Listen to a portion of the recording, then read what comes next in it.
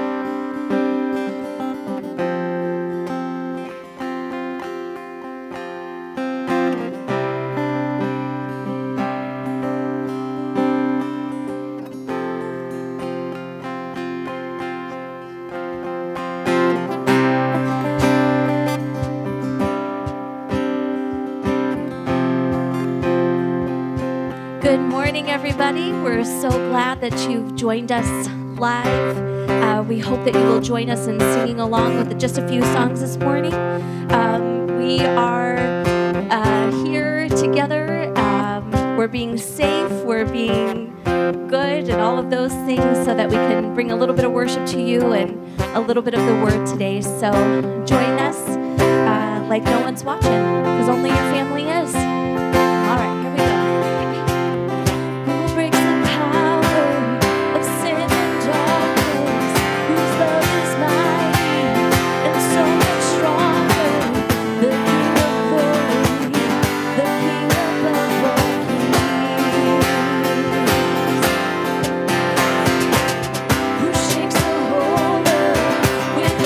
Thunder, who leaves us breathless in all at once.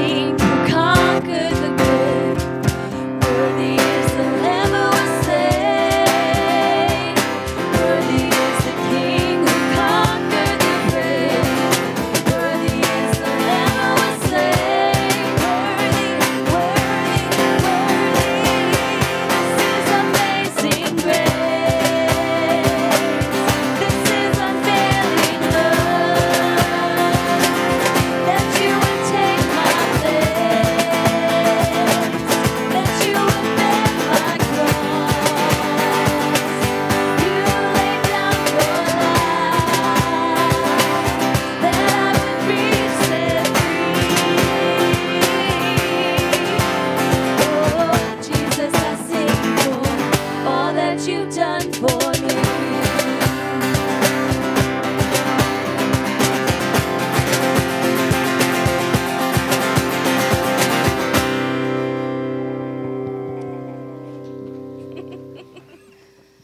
That was fun.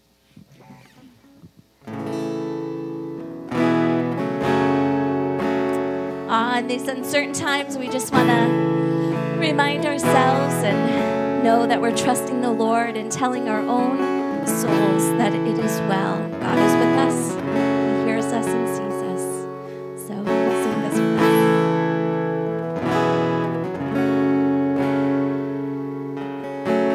Grand earth is quaked before,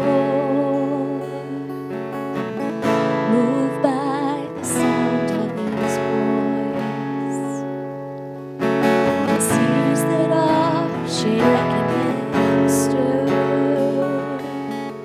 can be calmed and broken from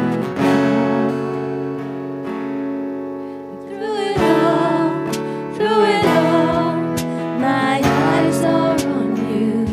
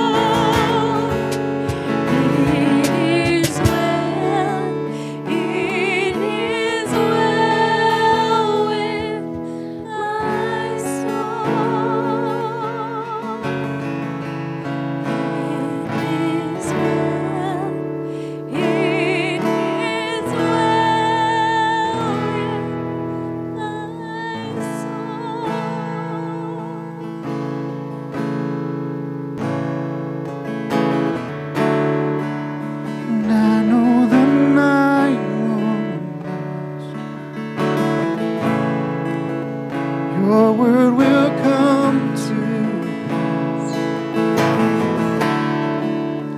My heart will sing your praise again.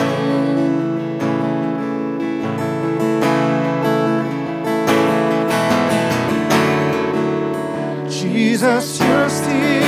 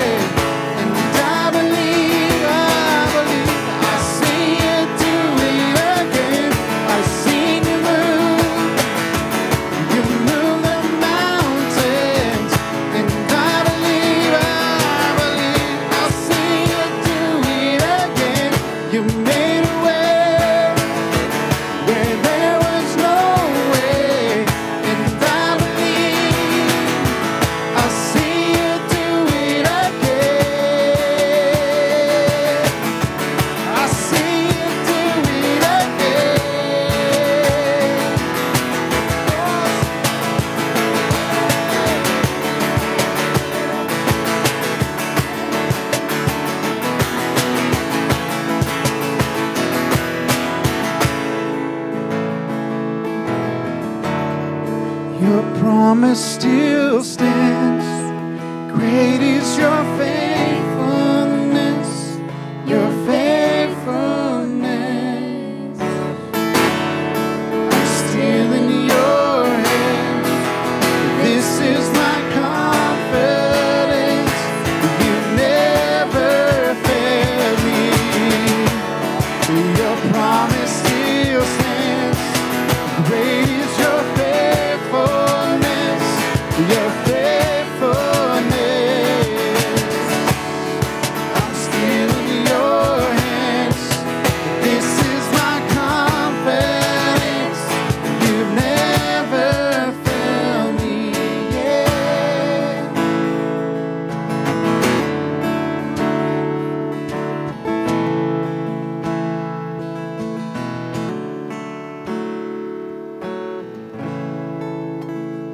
Hallelujah, Lord. We just thank you for this little bit of time to sing together and to worship with you. We love you so much. It is well with our souls, Lord. We know that you will move the mountain. You haven't ever failed us. We love you so much.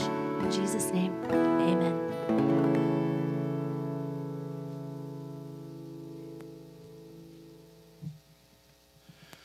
Well, good morning, church. I hope you're enjoying your time of worship. I hope you're taking advantage that you're at your home and you can sing as loud as you want and you can dance if you want and you can worship however you please. And hopefully when we are able to get back together, some of that will come with you. But today I want to just take a moment to continue our worship and just talk a little bit about giving. Our lives right now are a little bit disrupted. And this whole COVID virus thing has left some things up in the air, and some things are just out of our hands. But there are some things that we know for sure. There's some things that we can still hold on to, and they are certain. For example, God is still God, and He is worthy of our worship. That's why we're making a point to get online and to continue to worship together, because our God is still worthy to be worshiped in all of its forms, whether it's singing or serving or praying or giving. And so I want to challenge you today to continue to give to the Lord. We need to do what Paul told the church in Corinthians, 1 Corinthians 15:58, where he said, "Therefore, my dear brothers, stand firm.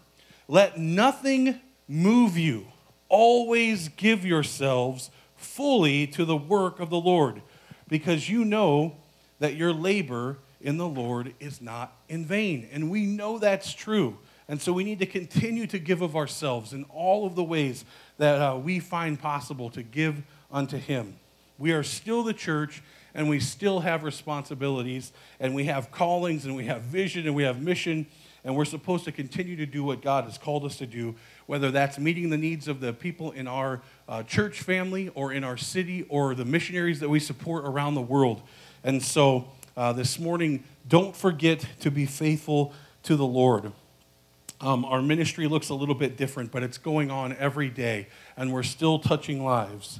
So, right now, wherever you are, take advantage of being able to do easy and safe giving online. You can go to the website, lifecclv.com, click Give at the top of the page, or you can do the text giving, and all you have to do is text LCC Give to 51400. If you're old school, I get it. You can mail a check to the church, or a lot of people have discovered that they can do bill pay on through their bank or use Zelle. And so whatever it is, just be faithful to the Lord during this time. Let's just pray real quick. Lord God, we thank you once again for being able to join together, even though we can't do it in person, we can't do it face to face. We can come together and worship together, and that's what we're doing right now. And I just pray as people find the different ways to worship with their giving, I just pray, Lord God, that you'll just provide and just bless them for their faithfulness. We love you so much. You're an amazing God. Thank you so much for taking care of us. In Jesus' name, amen.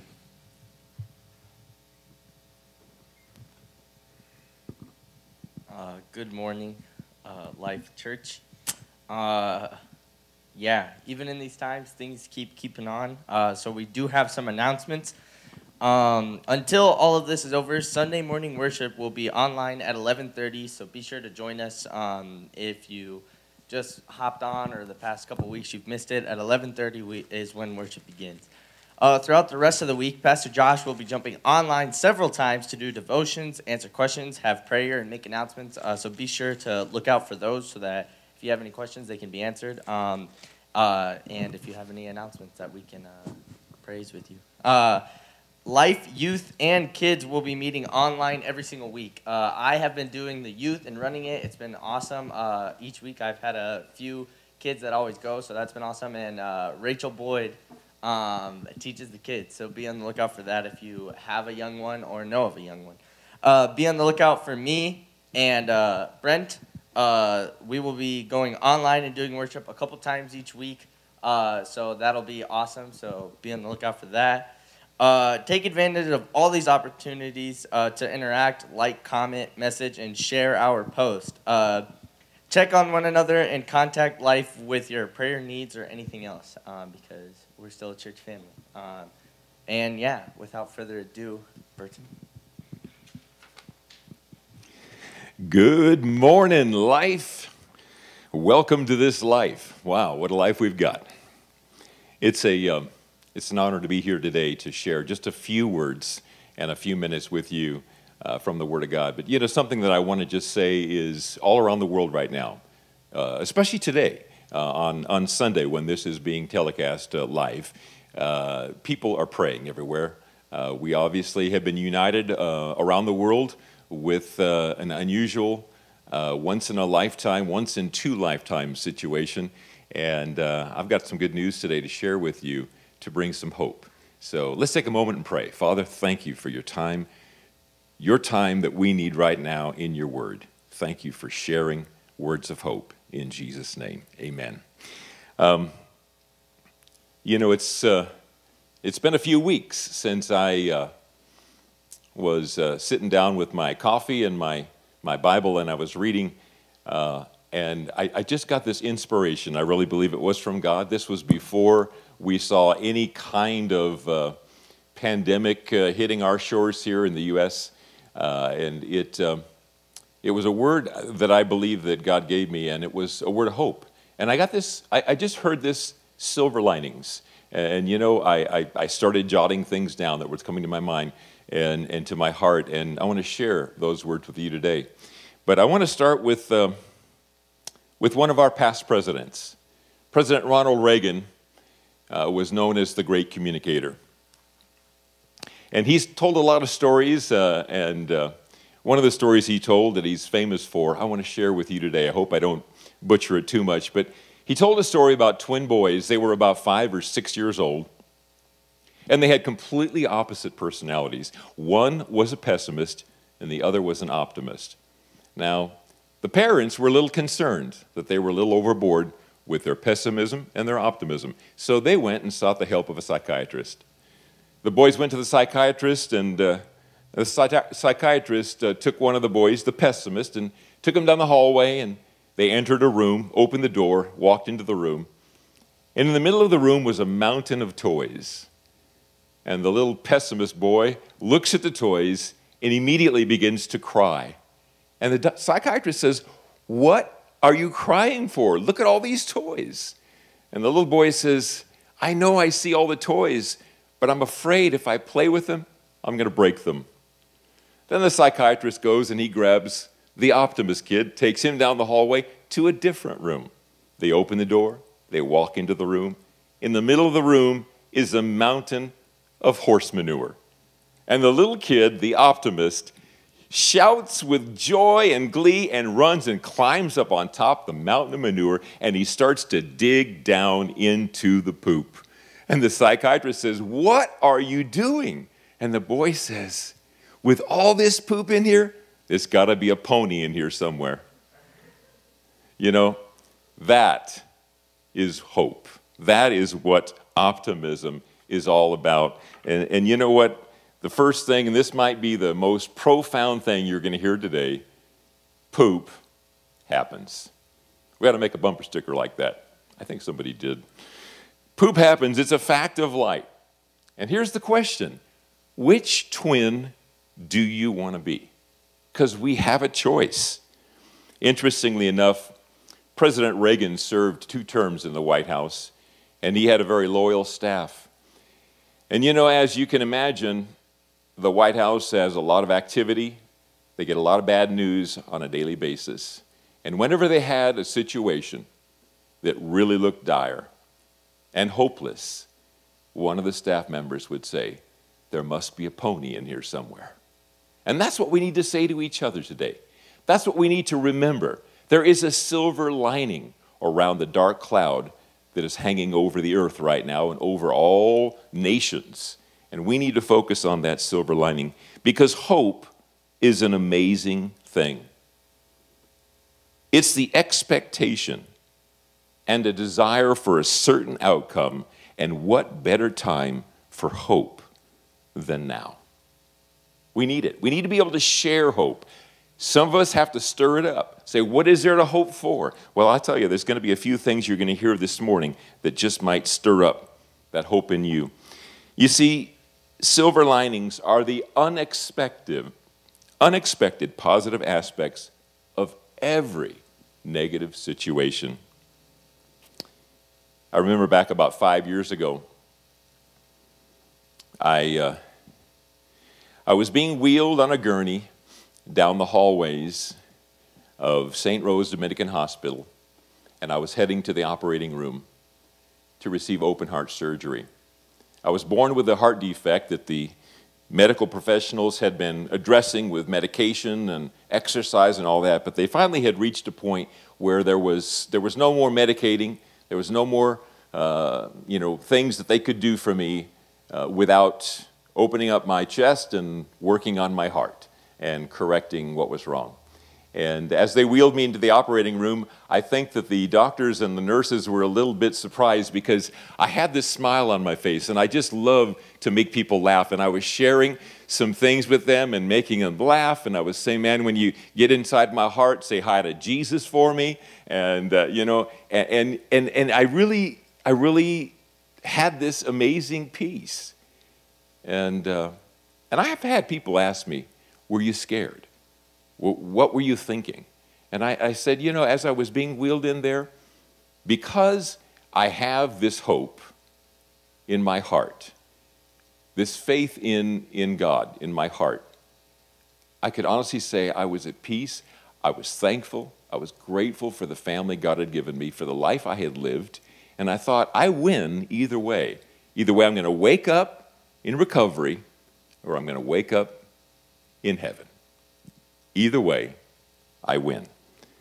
That is looking at the silver linings. And you know, yesterday my wife and I and our little dachshund, Belle, we were taking a walk around Silverado Ranch Park and keeping a safe distance, of course. And but we were noticing all of the people, singles, couples, families, walking their dogs, riding their bicycles, enjoying the great outdoors. I've seen our neighborhood more alive than it's been in years. People outside, people working on their house. People are rediscovering what garden tools look like and what they're used for. It's amazing what people are rediscovering, how people are responding to the situation that we have. And you know, I have to say, I see so much positive. Of course, we don't ever want to see something like this happen in order to get to this place where we have to turn and our attention and press the reset button on life. But you know, that's what hope is all about. Hope isn't just wishful thinking. Hope is cultivated in the heart of those who choose to see potential and possibility in the darkest of clouds. You see, it's a choice. We can make the decision to have hope or be hopeless. It's a decision. You make it for yourself, I make it for me. Hopefully, we can share hope with one another. Now, I am a sailor. I love to sail. I've done some sailing. I have a sailboat right now that's waiting for me to come and get on board and go sailing. But I'm afraid if I go to Southern California where my boat is, they might not let me come home. So I've chosen to stay here in Las Vegas and wait this out. But one of the scriptures that means a lot to me as a sailor is from Hebrews chapter 6 and verse number 19. It says, "This hope is a strong and trustworthy anchor for our souls." Have you ever set an anchor? The last time I set an anchor, we were in a little cove off the coast of Southern California on the island of Santa Cruz. And we had nosed into this cove. It's called Ladies Cove. And it was a pretty tight little fit. And as we moved in close to shore, but not too close, we went ahead and we dropped the anchor. And we waited for that anchor off the bow. We waited for that anchor to hit the seafloor. And when that anchor hit the seafloor, that's when we put the engine in reverse. And we started to reverse just a little at a time until that anchor bit into the soil. And once it bit in like it's supposed to, the boat came to a stop. That's when we knew we were grounded, that we were established, that we were on that place, that solid ground place where we knew the boat wasn't going to move. Now, during the course of that night, that night, we actually did have some wind and some waves, and it was a little harrowing. So we did some watches. We took turns out in the cockpit at night while some slept. One of us was in the cockpit, and we watched to make sure that the anchor would hold. And that's what we kind of have to do with our life nowadays. And you know, it's interesting how different personalities approach life differently. We already talked about the pessimist. Well, let me say in this situation, this is what the pessimist would say. When the wind and the waves come, he would go, "I'm going down with the ship." A pessimist sees the negative in every situation and automatically defaults to that. Well, maybe you say, well, I'm not the pessimist, but I'm not the optimist either. I'm just a realist. I call things as they are. So if that's you, this is what you say.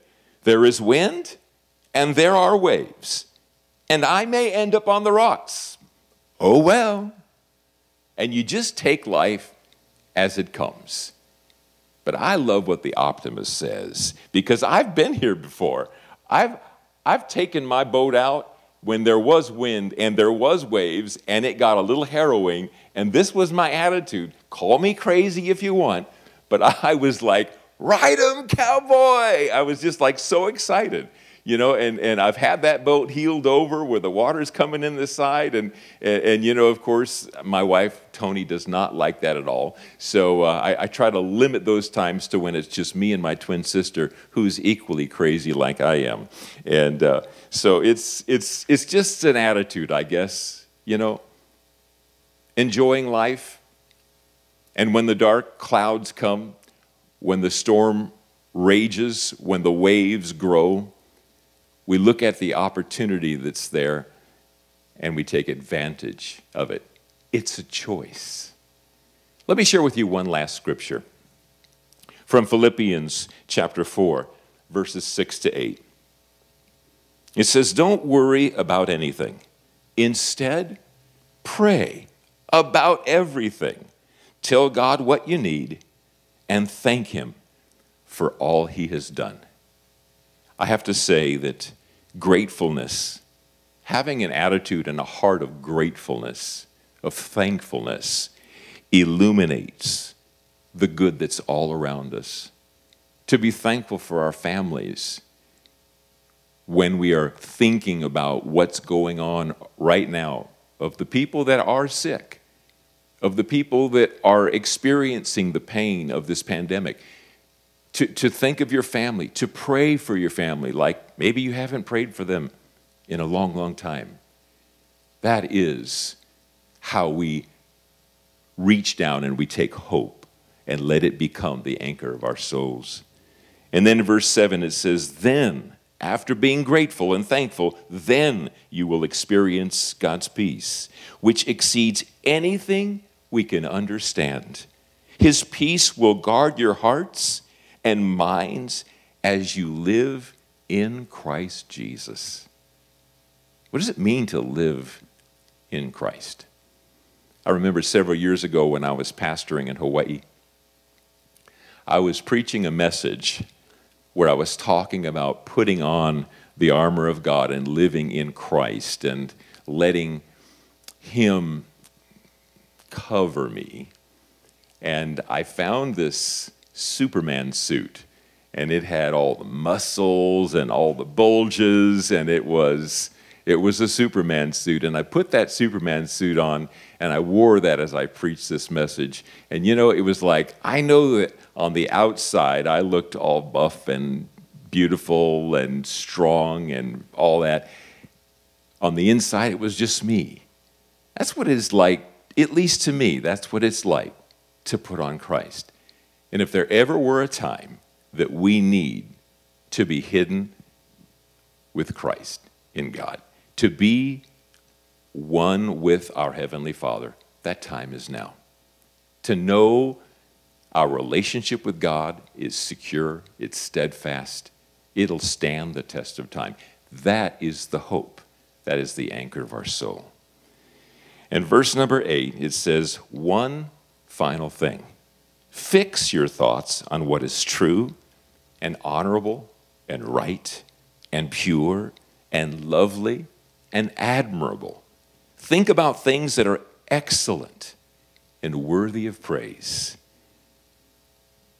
Sometimes we just need to turn off the noise in our heads and turn off the noise from the TV. And we need to turn on the eyes of our heart and see things that are not readily apparent, to see the silver lining in the clouds above, and to know God will never leave us and He will never forsake us. You see, hope is the fuel for faith. And faith and hope always sees ponies in a pile of poop. Let's pray. Thank you, Father, for your word today. Thank you for giving us a new sense of hope and peace in you, to know, Father, that you hear us when we pray, that you see us, Father God, in our time of need. Father, we pray for our neighbors and our family members. We pray for all those around this planet that are being affected today by this pandemic. And we ask you for mercy and grace, and help us to share your love, your peace, and your hope with everyone we meet. In Jesus' name, amen. Thank you.